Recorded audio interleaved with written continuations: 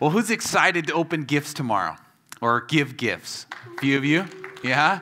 Lily, are you excited? You excited for gifts? She's ready. Gift giving is something that people have always done throughout human history. Every place, time, and culture. It's a universal human experience. And of course, Christmas has always been an important time of generosity to friends and family members and to the poor as well. It's been so cool seeing so many of you and your generosity during this season to so many great causes and people. And when we think of Angel Tree, some of you got gifts for those for inmates, for children of inmates. And then the Christmas baskets for those struggling in our community, a meal and some presents. We think of shoe boxes for children around the world that you guys sent, or supplies for the Faith House wreaths for the women fleeing bad situations. And of course, the countless cards and baked goods that you dropped off on my doorstep, the many Christmas calories, some serious ones. So, I was thinking about this. Why do we give gifts on Christmas? One of the reasons, like we think of Santa Claus, right? And Santa Claus is actually a deeply Christian figure. We trace at least a part of him back to St. Nicholas in the 4th century, a Greek bishop. And he was famous for going around to some of these homes like Faith House that would prevent women from being in prostitution. And he would anonymously give bags of gold to these people. And one night, the secret Santa was caught. And so that's where, at least in part, we trace back to our story of Santa. And the Santa figure, he's somebody who he resembles the wise men in that. He was kind of resembling that with the gold, the wise men who visit Jesus and his parents there in the Christmas story. And Frank and I were talking about this earlier, that as you study the Christmas story, the wise men actually come to Jesus, not when he's a baby, probably later in life, when he's a toddler. We think of little Leanna. Is Leanna back there? Or did she leave? She tapped out already. But Leanna's probably, 18 months, 2 years old? And we think of baby Jesus at about that age, when the wise men show up. And, wouldn't that be something to see? I wonder, you have these older, dignified, traveling figures, and they fall down and worship this baby, this child in diapers. What kind of personality did Jesus have? I don't know. Was he shy, hiding behind his mother's leg?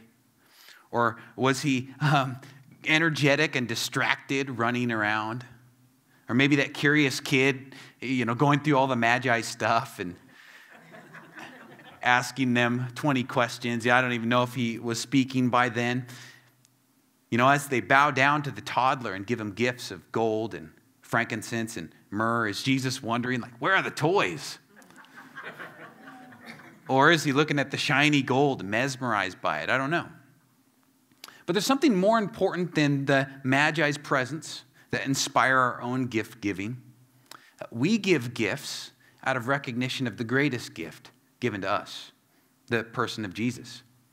Isaiah 9:6 says, as Chuck read, "For us a child is born, to us a son is given." And of course, John 3:16, "For God loved the world in this way. He gave us his son." Romans 6:23, "For the wages of sin is death, but the gift of God is eternal life through Christ Jesus our Lord." And then lastly, Ephesians 2:8, God saved you by his grace when you believed. And you can't take credit for this. It's a gift of God. Salvation is not a reward for the good things we have done, so none of us can boast about it. So in Christmas, we give gifts because we received the greatest gift. And like any gift, to be a gift, it has to be free. If it's not free, it's now a transaction, not a gift anymore. Jesus is a free gift to us. We can't earn it or deserve it or take credit. But even if it's free, the value of this present is off the charts. Astronomical. Massive. The price tag of this gift says at least three things about us, or three things to us. And some of these things are uncomfortable. Things that require great humility to accept. So we're going to look at the problem revealed, the strings attached, and the value placed. So first, the problem revealed. Have you ever gotten a gift that you didn't really want? I remember growing up, pretty much all I wanted for Christmas was weapons. BB guns, knives, slingshots, machetes, these kinds of things. Tells you a little bit about what kind of kid I was. But my grandparents, they would just get me socks and underwear and polos. And I'm just thinking, like, what gives? Like, my wardrobe is fine. What more does a 7-year-old need than basketball shorts and a cutoff? You know what I mean? And why do you need more than one pair of socks and underwear anyways, This was before I took interest in girls. But now, sometimes gifts are more difficult to receive for other reasons. For example, what if you open your stocking tomorrow, you pull out a stick of deodorant, and it says, please use now. Right? Or imagine you open your first gift tomorrow from a spouse or a friend. It's a beautiful gift. It looks like a book, a nice bow. And you open it up, and to your dismay, it's a dieting book. How to lose weight fast.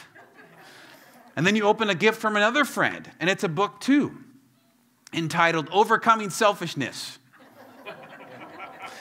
And then maybe you give me a gift, and it's another book, and it says something like Preaching for Dummies. How to not have boring sermons. If you got me one of those, you can go with Frank to Sunny Valley. I'll give you a free pass. What's so difficult about these kinds of gifts? Right? These gifts point out problems in us, don't they? And to thank someone for such a gift is to subtly acknowledge that your critique of me is true, that I am stinky and selfish and boring. And for this reason and many others, sometimes receiving the gift is more difficult than giving one. So some of us have trouble receiving help from others. Maybe you've been in a situation where you were struggling financially, and someone found out and offered you a lot of money. Isn't that a difficult gift to take? It requires a great deal of humility to receive. And the Christmas gift is like that. It reveals that I am more flawed than I realize. Like the deodorant, like the diet book, like the financial help, Jesus as gift reveals our sinful, needy condition. 1 John 4:9 says, this is how God showed his love among us. He sent his one and only Son into the world that we might live through him. This is love, not that we loved God, but that he loved us and sent his Son as an atoning sacrifice for our sins. Some people think of Jesus as just an inspiring moral teacher, and he's certainly not less that. But what does John say about Jesus in verse 10? He says he's our atoning sacrifice for our sins. That this little baby who we adore in the manger is headed to the cross. He's headed to death for us, born to die, as we sing. Now, if Jesus could have just saved us by being a good example, he would have. In the garden the night before his death, Jesus cries out in anxiety and anguish, God, if there's any other way, is there any other way? Can I save the world? Can I be a gift to the world without dying for the world? But not my will. Father, yours be done. If this is the only way to save them, I'll do it. So Jesus does go to the cross as the only way to bring the kind of healing and restoration that we all need. There has never been a gift more humbling than Jesus, because he reveals that I cannot save myself, that I can't pull myself together and live a good moral life by his standards. Christmas means we're so lost, so unable to save ourselves, that nothing less than the death of God himself can save us. So to truly accept the Christmas gift, we have to admit that we're sinners, deeply flawed, in need of a Savior. We have to give up control of our lives to receive him. So receiving the gift is to acknowledge that I deeply need the gift. And then there's another uncomfortable truth about this gift, and that's the strings attached. You ever feel like when you're getting a gift, there's certain strings attached to that gift? Right? There's no such thing as a free lunch. And this is especially true as the gift gets more and more valuable. So, imagine if your boss buys you a Corvette for Christmas. You might be wondering, did he join the mafia? What's he going to ask of me? You would be nervous. Or back to the money example. Say you are struggling financially and someone finds out and offers you a lot of money, but maybe you don't take it because you don't want to be in that person's debt. You don't want to have any strings attached to that person. You'll feel like you owe them something, particularly as the gift gets larger and larger. Now, to clarify, Jesus' gift is 100% free. We can't earn it or deserve it. It's pure kindness, pure grace, unmerited favor. However, this gift does come with strings attached. These aren't manipulative strings or selfish strings. They're good strings. They're relational strings. So, for example, when I married my wife 6 months ago, I wasn't bothered by the strings. We made a covenant to give ourselves romantically only to each other until death separates us. Why? Well, because the value and magnitude of her gift to me, her entire self, is worth the lost opportunities for others. Now, I'm happy to bind myself exclusively to her. Tim Keller, a pastor in New York, recounts a conversation he had with someone in his church about this idea. A woman came up to him after church, kind of new. She'd been in church for a while as a kid, but came back, and she tells him, growing up, I heard that God accepts us only if we're sufficiently good enough. But at this church, this message is new to me, that we can be accepted by God only because of Jesus' work on the cross, despite anything we do or have done. And here's where it gets interesting. She continues. She says, that's a scary idea. A good scary, but still scary nonetheless. So Tim Keller is kind of intrigued. Why is it scary that salvation's a free gift? And she replies, and I put this quote on the screen because it was so good it hit me. She says, if I'm saved by my good works, there could be a limit to what God could ask of me and put me through. I would be like a taxpayer with rights.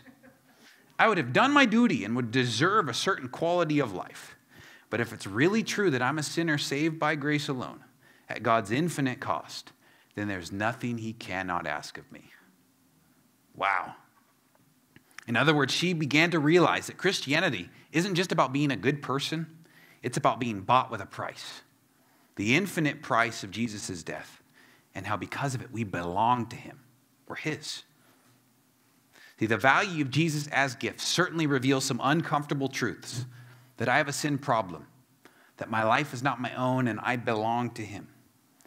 But it also, third and finally, reveals the incredible worth and value that he places on us. See, the value of the gift shows how much God values the recipient of the gift. God was eager to make the purchase. Jesus joyfully gave his life out of his great value for you. The joy set before him. Picture a vintage car in the junkyard in real bad shape. But someone wise can see what that car is worth and what it's meant to be. And at great cost to that person, they can renew the car and fix it and make it look nice and drive it around back to the 50s night. And Jesus, too, sees our condition. But he also recognizes what we could be, what we were meant to be. He sees our value. He made us, and then he buys us back. As one song put it, two wonders here that I confess, my worth and my unworthiness, my value fixed, my ransom paid at the cross. So it's very ironic. Christmas reveals our condition as sinners, but also our value as people made in God's image. Maybe you've never thought of this before, but do you recognize that God valued humanity so much that he became one of us? That he became one of us. God values you and I and the entire world so much that he literally became human. Romans 5:8, God showed his great love for us by sending Christ to die for us while we were still sinners. So we are more flawed than we realize, but we're also more loved and valued and accepted than we could have ever dared hope. And there's this sense in which this gift comes with installments. Jesus in the manger is the down payment. And the Holy Spirit in our hearts is like another security deposit. And on Sunday, we're going to talk about the return of the King. When Jesus comes back and the gift is fully realized as his kingdom's fully established. So I'm going to ask the worship team to sing one more song for us. We're going to sing O Come, Emmanuel. And we're singing it with thanksgiving for what's happened in the past and with a longing for what's happening in the future. Let's pray. Incarnate God, with the angels we sing and glorify your name, thankful for all you've given us. But today we're especially grateful for the gift of your Son, who gave up his heavenly home for a manger and a cross, that we might experience redemption, a gift that'll never spoil or fade. We'll never throw this gift away, Lord. Father, we pray that tomorrow and today would be a day of joy in you, your gifts, and enjoying those we love. Lord, comfort those who are hurting or missing loved ones this weekend. And we pray all this in the name of the one who became human and dwelt among us, Jesus the King. Amen.